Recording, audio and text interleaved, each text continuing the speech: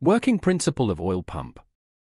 In a motor for grease, the oil siphon is unavoidable because the need to grease it up while it's running may emerge. The oil siphon is usually a device that is powered from the driving rod and begins siphoning oil as soon as the motor is started.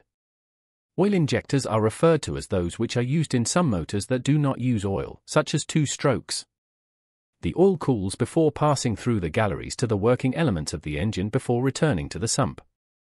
Oil seems being imbued for the walls of all the different chamber seals, which is found to accompany along with the space within the chamber wherein the divider along with the chamber rings. This holds the compacted air back from moving away through the chambers, which increase the overall usefulness of the engine. Specifically, for every 1,000 revolutions per minute, RPM, that can roughly take it up to 55 to 65 psi, oil pressure is referred to as an engine might reach 10 psi. The pressure determined on the crankshaft journal along with the bearing is observed to be quite higher, as compared to the relief valve on any type of relative pumps that can vary from 50 to 60 psi setting, and then can reach to near about hundreds of psi at a time. The oil plugs are blown out due to high oil pressure in the front or main engine. When the engine is cold, high oil pressure means very high pressure, which is caused by the engine's design. It causes the motor parts to start to fizzle, starting with the top portion of the motor, the cam transporter heading. As a resultant, these are the ones which are found making the top regions of the body run out of oil. Low tension could produce liner cylinder nip in the event that the cylinders have crown ejects.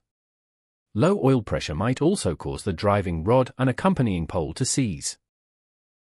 Low oil strain can be brought about by the followings. 1. Low oil pressure is referred to as that which can be caused by a ragged or broken oil siphon or a broken strain relief valve spring. 2. Insufficient oil in the motor, or there isn't any in any other way. Major bearing that are depleted. 3. Brake or deterrent of the oil exhibition. Types of oil pump. 1. Rotor oil pump. A rotor oil pump is referred to as a sort of oil siphon which is moreover known as a gerotor siphon. It is found containing the stuff internally where it turns from inside to outside rotor. The inward rotor features one less fold than the outer one, and it's mounted fairly aslant of the outside rotor. This is responsible for powering up the outer rotor in order to turn the rotor to around 80% of the speed of the internal stuff. A bellow-like pumping is found having a movement which is created for the purpose of pulling oil that can bring the input ports as well as pushing it towards the outlet port. This is known as a rotor type of oil pump, which can seem to be a particularly tight tolerance to be observed being required for the purpose of optimal pumping consistency. This type of pump is found being located inside the crankcase. 2. Front cover oil pump. The oil pump on the front cover is also referred to as an internal or exterior pump. The siphon turns at same RPM with the motor. Therefore, more tension created out of gear than a camshaft or wholesaler-driven siphon. Intro page is referred to as a sort of oil siphons that can be utilized on almost all the upward cam motors, which can be furthermore seen in the late model pushrod motors. This type of condition occurs when the engine is found being cold and started first. This is responsible for slowing down the flow of oil. 3. Twin gear pump.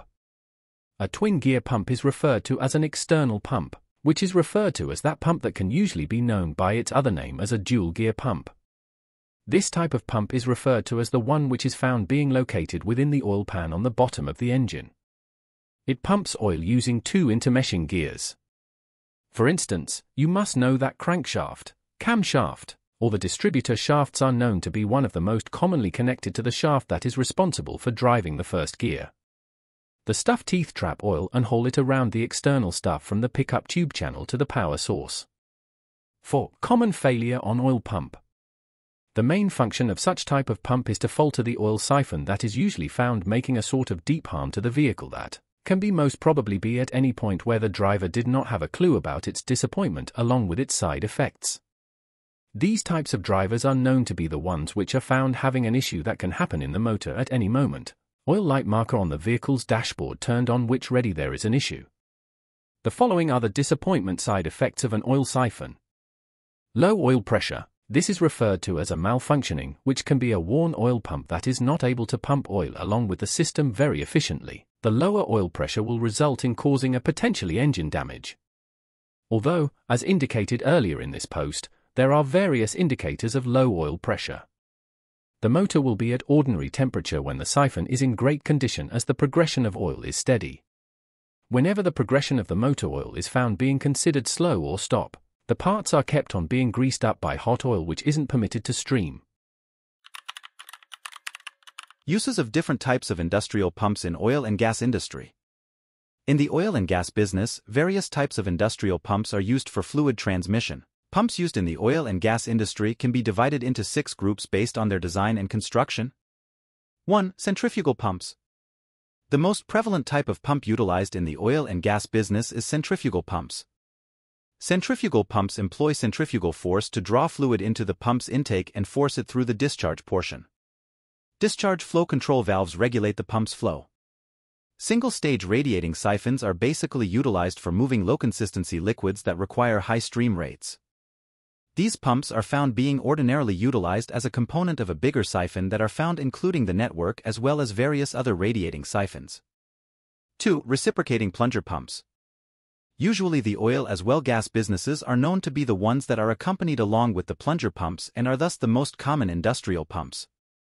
Plunger pumps pressurize fluid in an enclosed cylinder to a pipe system using the reciprocating motion of plungers and pistons. Unclogged siphons require more incessant support than diffusive siphons because of the plan of the moving parts. They additionally have a noisier activity than outward siphons. 3. Progressive cavity pumps. It directs the movement of the liquid by using various techniques like the advancement, siphon, or through an arrangement of little, fixed-shape, discrete pits as its rotor which is found being turned regularly. Moderate hole siphons are the ones which are found being used highly in most of the highly thick applications or in the events that are found mixing the siphoned liquid isn't wanted. The framework pressure is found having the stream rate which remains quite basically in order to maintain a consistent given speed. At higher tensions, stream slippage is normal. A help valve is a significant element of any ever-evolving pit siphon release channeling framework since it keeps the siphon and funneling framework from overcompressing. 4. Diaphragm pumps. Diaphragm pumps are termed to be one of the most adaptable kinds of oil and siphons in the business and move liquid through certain removal with a valve and stomach.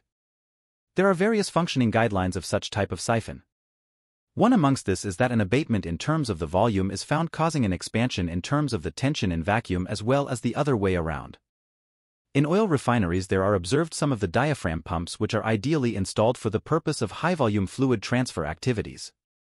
They are found requiring a very less maintenance in terms of cost and are also compared with the positive displacement pumps as they are found having fewer moving.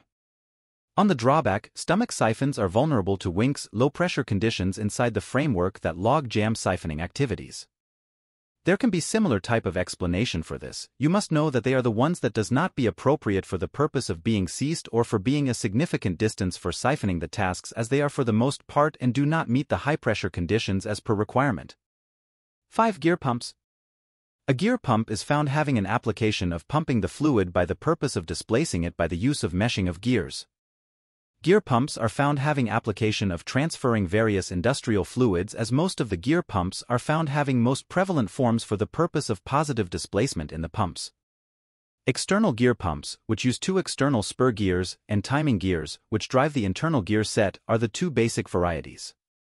External gear pumps are referred to as the ones which are found pumping all types of non-lubricating fluids as the internal gears are observed not being touched. The internal mating gear is driven by a shaft-driven driving gear in internal gear pumps. Positive displacement is also termed as a fixed displacement which is found having a gear pump attached to it for the same amount of fluid every time they turn. Gear pumps are typically utilized for clean fluids since the pushed fluid passes between the closed gear tolerances. A relief valve is an important part of the discharge piping system because it protects the pump and the piping from being overpressurized. 6. Metering pumps. A metering siphon ships a particular measure of fluid in a foreordained measure of time, bringing about a precise stream rate. Metering is the conveyance of liquids at accurate, controllable stream rates. The expression a metering siphon alludes to the application or capacity of the siphon instead of the particular sort of siphon. Simplex responding siphons with a pressed unclogged or stomach fluid end make up most of metering siphons. As the siphoned liquid are the ones which are found being fixed inside the stomach, for the fluid finish in terms of stomach is being liked. There seem to be no breaks of siphoned fluid into the air. Don't forget to hit the like button to show your support and stay updated with engaging content that's sure to inspire, entertain, and keep you coming back for more. Thanks for watching and being a part of our journey.